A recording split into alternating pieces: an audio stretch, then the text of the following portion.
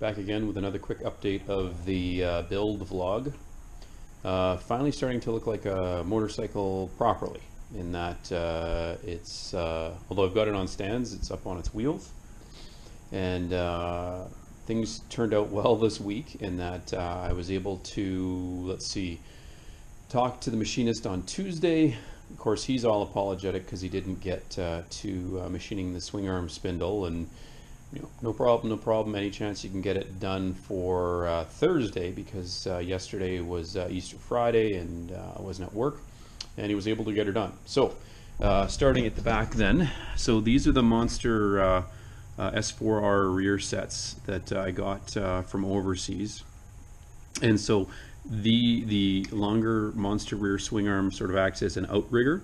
So they're bolted here, but then it's sort of like a little helper that this sits on the swing arm pivot that sits proud of each side of the engine case. And it's very tricky, especially when you're modifying and adapting, and this isn't an S4R engine. But the thing is, this cap here shouldn't be exerting too much pressure on this rear set plate, because of course the swing arm pivot is bolted solid to the swing arm and the bearings are actually in the case. So if you could watch it as the swing arm goes up and down, this turns slightly because you don't want it not turning. It's supposed to be solid inside the swing arm pivot, but not I guess grinding away at the outer piece of that rear set plate. But anyway, this side works well. Pretty tight clearance here, but I'm confident that a brake banjo fitting will fit here and then run to the rear brake caliper that I've got on here. This was a bit of a fail. I saw this rear brake rotor here, and it is a Chinese thing, as these often are. But oh, that looks really light, and it must be lighter than the stock one, because the stock one's pretty heavy, and it really isn't. It's a bit thicker, believe it or not. And even with the holes and the relief and the pedal design, it's I don't think it's any lighter than the stock rotor. But I've got a backup stock rotor in case I do get serious enough to the point where I'm running a second set of wheels on this thing. So yeah, that's the passenger, or sorry, the right hand side, and the see that the brake plunger here works. I had to fabricate this a bit longer. This is just a extra Allen bolt that I had M6 here, and then had to sort of taper the end to properly fit inside the plunger. So that works the way it should. What else? So yeah, I've got these snugged up properly now. Now that I've got the swing arm pivot in, you've got the rear exhaust system in. After I'm done this video, I'll actually loosen off the rear and the front headers at the exhaust manifold. I do need to take this piece off here. You can see that I checked that the springs line up. This is going to go with me, because in a crazy quick turnaround, Cone Engineering, I decided to go with them for one of these 15-inch megaphone exhausts. This is full stainless steel. I've used their stuff before, great quality, and this is an end run. They're not going to make these anymore. So they happen to have a, I'm not sure, well, you can see that, 2 1/4 inlet here. I think it was about $140 US. So yeah, shipping wasn't cheap, and of course UPS need to take their cut.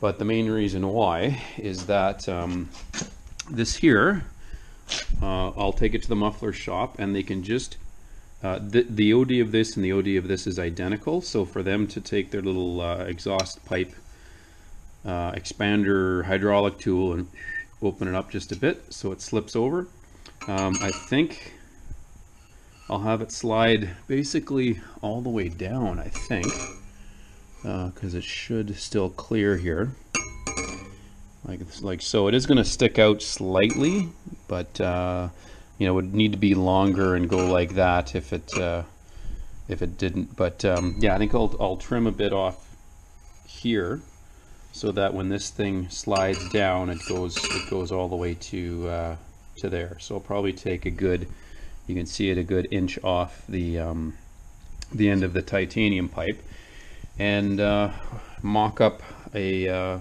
muffler bracket, probably coming off of here, I think, you know, down like that. And then I'll get Brent, because Brent can do this. It's at Ironcraft. He'll fabricate a stainless steel bracket onto here, and then the muffler will be on. It won't be the quietest thing, because yeah, well, it has some decent length. There's not a huge amount of packing in there, but it'll do some muffling as it should, and kind of look period correct, like with that sort of megaphone style to it, rather than, you know, an aftermarket traditional round exhaust. I don't think it would work too well. And the other thing too is there's a bit of a tight clearance here, so the megaphone tapered design here, you know, as it comes on, kind of gives you that extra little clearance on the swing arm. So granted, this will be down probably about there. And then yeah, sticking out slightly, but it's certainly not going to hit. If the muffler's touching down, then everything else is touching down. So yeah, I'll take that piece off, and then when I can, I'll stop by the muffler shop. And I've got this sort of it takes them literally 15 to 20 seconds to do it, because of course they've got the hydraulic tool. The hydraulic tool probably cost them, I don't know, thousands of dollars. So they don't charge me anything when I do it, but I always bring them a box of donuts, which is sometimes the best way to pay for things. So that will go on, and I'll look at coming up with a muffler bracket of some sort. There's some neat ones that in Japan that I've seen again on that Japanese auction site that I think might be a good solution. You know, aluminum bracket, varying lengths and that sort of thing, has a bit of a style to it, I guess, for lack of a better term. So anyway, that's that. I'll put that back in here, ready to go. Did some more work actually on the wiring loom. I think I explained in the last vlog that this is again way too long, but it's this is to be wired direct to the battery. So that means that the original wiring piece that had you know, a big 40 amp fuse and for some reason 2 positive leads, 2 negative leads. I double checked, triple checked, they didn't go anything else. I cut that out of the wiring loom, which simplifies things. I don't know what it was, just some extra wire that I had lying around. One of my jobs today too, by the way, in case Dad's watching this, he's probably shuddering. Yes, I will clean up this mess. Now that I have no more work to do on the bike, I'll clean up the garage a bit. Maybe turn on some lights here too, so you can see. But yeah, I time is limited, so I get into this bad habit of work on the bike. Oh crap, I got to go do something else, and you know, make sure that there's nothing on fire, or there's, you know, nothing that's going to cause issues, and then I kind of just leave it. So I understand, not the best way to run a shop, but for the record, I've seen dirtier shops than this. So I've started to second guess this solution. I went online, getting back to the wiring harness, and one of the Cafe Racer custom bike websites had of like motorcycle wiring 101, and it's based in the States. And depending on what state you're in, I think you could probably duct tape a flashlight to your handlebars, and that counts as a headlight.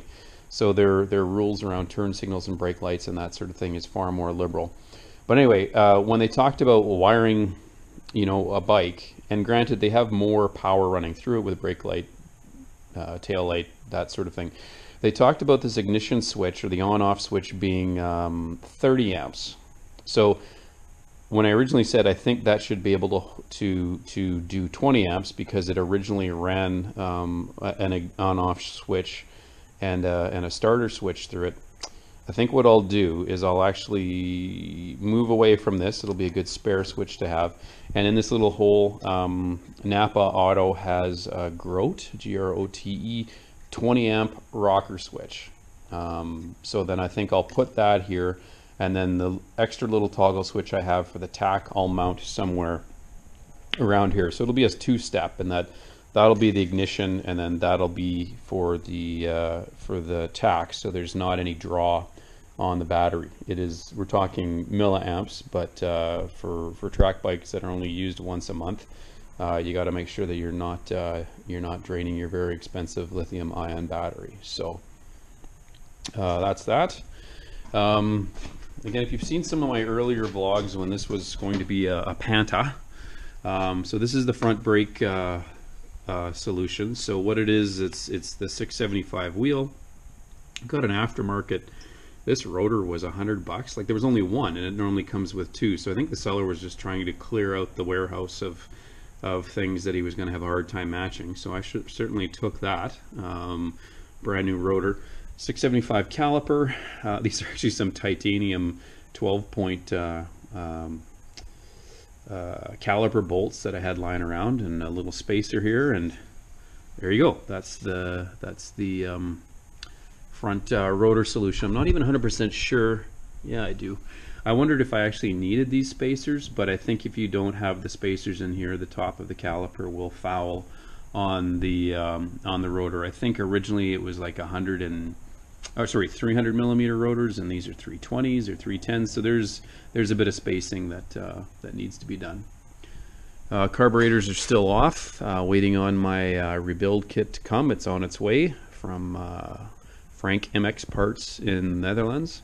I was able to start to split the carburetors because they're racked, and you know, again, no real easy diagrams to figure out how to split them, but I've done some digging and figured it out. So they're not totally split. They're about ready to come across. The two new O-rings will go in the fuel tee that connects the two float bowls, and also there's a carb overflow rail that they're not even O-rings, they're U-rings.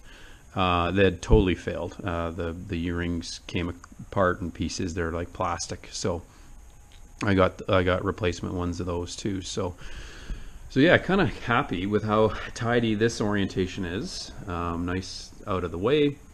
Again, this part of the tank is going to be removed so the carburetors can fit. Still plenty of capacity there for the amount of fuel you run in a sprint race. Around to this side. So yeah, a bit of a, I'll call it a problem, I don't know what, but the shift lever here, the way it's designed, it was originally designed to work on a Monster, probably with the peg down a bit lower, and this setup on a street shift, so with the shift arm sitting in this orientation. Of course, it's a race bike, and I prefer GP shift, which is 1 up and 5 down, but in this case 4 down because it's a 5-speed. So if I had the shift arm up like this, the rod fouled on the bottom of this piece, and of course it was the wrong length.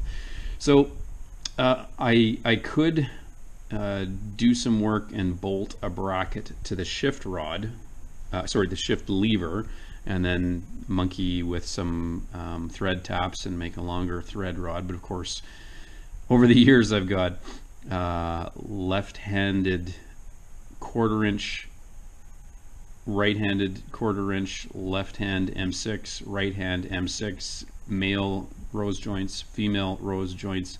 I could certainly put something together if I mixed and matched, but I think what I'll do is I'll just run a reverse GP shifter arm right off of this. So SSR Manufacturing makes a nice one that I'll be able to use and run off here. So it'll probably sit, you know, like this and work like so. So yeah, that's that solution there. And yeah, got the rear the shock reservoir mounted here. That'll work well in that orientation. Clears everything here, including the rear exhaust header. So yeah, that's where we're at right now. So it was a pretty long day. My wife thought I might have fallen asleep or died in the garage. I was in here, I think I ended up being in here for 6 hours straight. But you kind of get into that zone, you know, where you want to, spend a lot of time doing things, and when new parts come in. So it's kind of nice to have that opportunity. And again, it still isn't warm, it's still bloody cold, but spring has got to be coming one of these days. So hopefully, not that I'll be riding this anytime soon, but the Happy Face KTM Duke out on the streets soon. So anyway, that's the update for now. And yeah, as things develop and parts come in, I'll keep updating the vlog. And like and subscribe.